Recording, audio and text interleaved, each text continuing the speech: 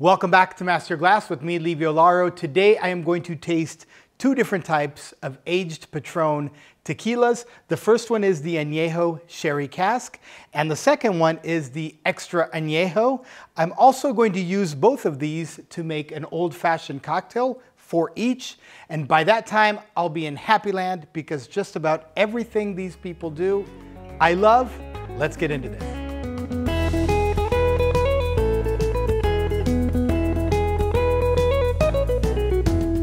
Now let me preface that I am a friend of many people that work for Patron, and in 2008 they hosted me at their distillery, which is called the Hacienda. I was also able on that trip to meet the late and great Francisco Alcaraz, who iconic master distiller who actually distilled these two products. Now, why don't we just get right into the good stuff here? This here is Patron Anejo, which is a limited edition sherry cask tequila. This tequila basically ages for over 2 years in barrels that previously aged sherry. What is sherry? Sherry is a fortified and aromatized wine that can only be made in Andalusia, Spain. And of course, by this product aging inside of a barrel that previously had sherry in it, some of those notes are gonna fall right into this tequila. Let me try. What I have here is a deep gold color and of course a clear liquid. On the aroma, oh, definitely I can get the wine expressions already there. There's a little bit of that just winey, briny notes that I would get from a sherry. Now, sherry typically gives also flavors of like clove and vanilla, and I'm definitely finding both of them in this glass right here. Maybe even just a touch of grapefruit and a little bit of nuttiness, maybe from like a walnut or even a pecan.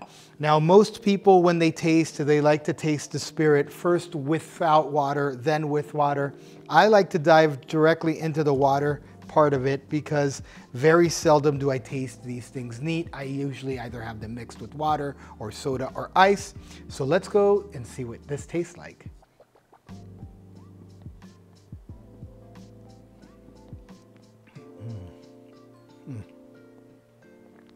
Let me start by saying that this is velvety. This is incredible mouthfeel.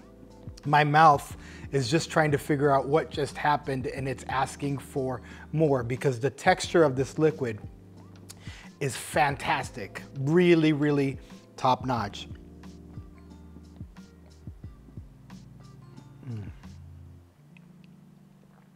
Yeah, and again, just a lovely flavors, exactly the same as what I was tasting, which is cloves, vanilla, pecan.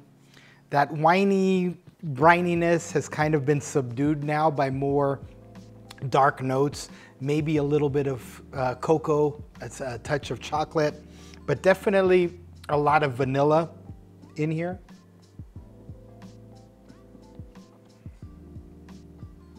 Oh yeah.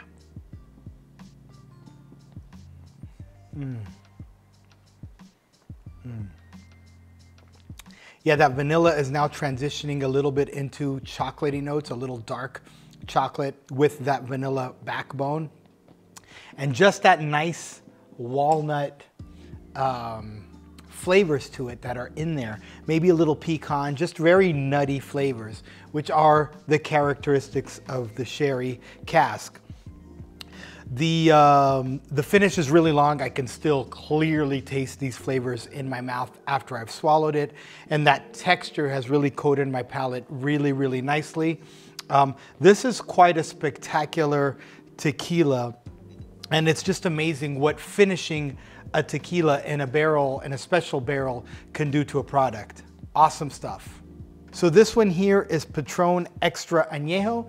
Patron Extra Anejo is aged for a minimum of 3 years, and they actually use 3 different barrels: American, Hungarian, and French oak. Now, why on earth would they do that? Because they're, of course, working on a flavor profile that will be unique and that will taste like something you've never tasted before. By the way, before I actually sip this, I do want to remind you that if you like what you're watching, please go ahead and give us a like and maybe subscribe. And hey, why not share this show with somebody that you would think would be interested in it? And if you want to drop a comment below, let me know if you prefer Blanco tequilas or aged tequilas and which ones. But with no further ado, I bring to you Patron Extra Anejo. Okay, so the color is deep gold, just like the previous one. By the way, the 3 different barrels, so an American oak barrel will give you a little bit more sweetness. A French barrel will give you a little bit more fruitiness, maybe a little crème brûlée, custard flavor. And the Hungarian one will give you a little bit of coffee slash black pepper notes. So of course, I'm gonna look for all of these inside of this glass right here. Definitely that nice chocolate coffee notes with those vanilla undertones are there. Oh yeah. That's funny, I'm getting a little bit more nuttiness as well in here. And definitely that pepperiness is there, a little black pepper aroma on here.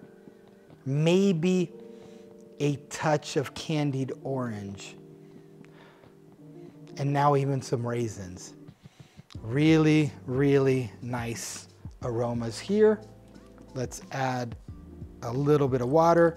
Water will just help open it up and give me some more flavors that I have not been able to smell.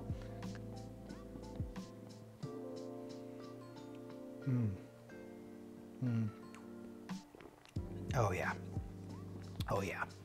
Definitely more minerally and drier than the sherry cask version. A lot of chocolate, a lot of vanilla.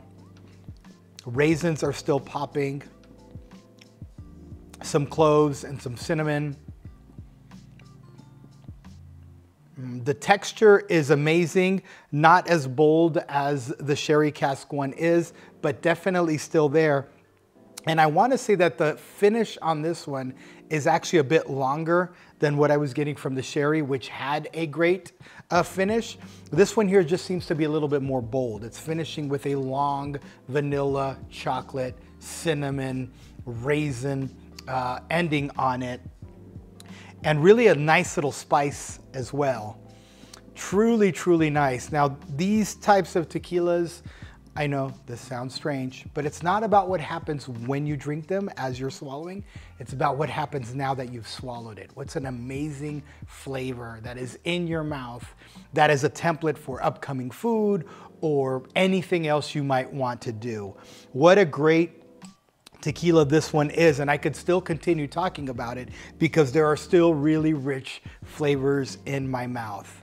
Truly, truly amazing. So what I'm gonna do next is I'm gonna go ahead and make a couple of cocktails with it. What I want to do is, because the sherry cask is a limited release, and what that means is you can only find it in some of the major cities in the United States. I'm gonna make an old fashioned with that, but I'm also gonna make it with this one just in case you can't find it in your hometown. You are in really, really, really good hands with the Extra Anejo as well. Let's get to the table. So I'm gonna make both of these drinks simultaneously just to make this video a little bit shorter for you all. The first thing I'm doing here is chilling my beaker by adding ice into them and giving them both a nice stir to get that glass nice and cold and ready for my cocktail. Then I'm gonna strain that water out. And after that is done, I'm gonna take 2 2-inch ice cubes and put them each inside of these cool Riedel glasses. I like these glasses because they fit the 2-inch ice cube perfectly. The next thing I'm gonna do is in these beakers, I'm gonna add in the first one, 3 ounces of the Patron Anejo sherry cask. And then here in the second one, I'm adding 3 ounces of the Patron Extra Anejo.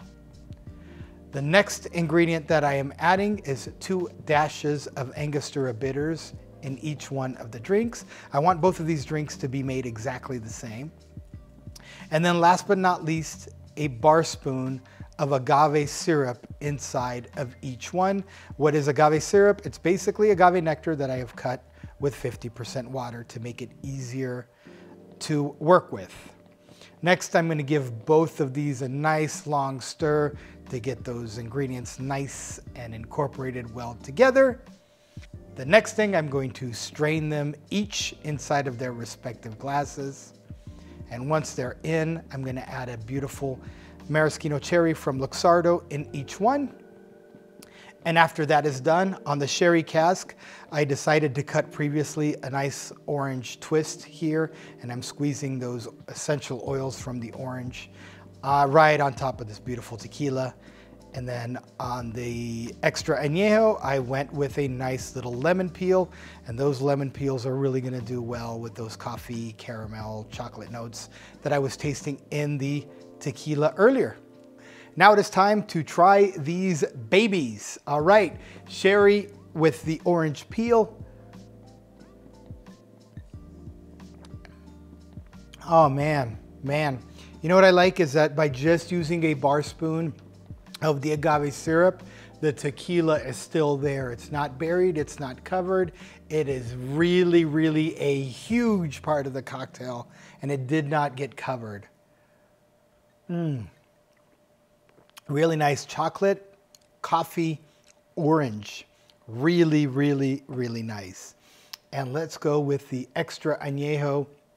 Same recipe, except I expressed the lemons, the lemon oils.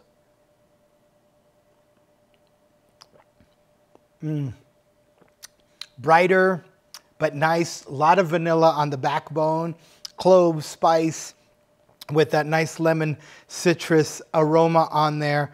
Well, I hope you enjoyed this episode of Master Your Glass with me, Livio Lauro, where we tried 2 different expressions of Patron, of aged Patrons, and we made 2 old fashions with them.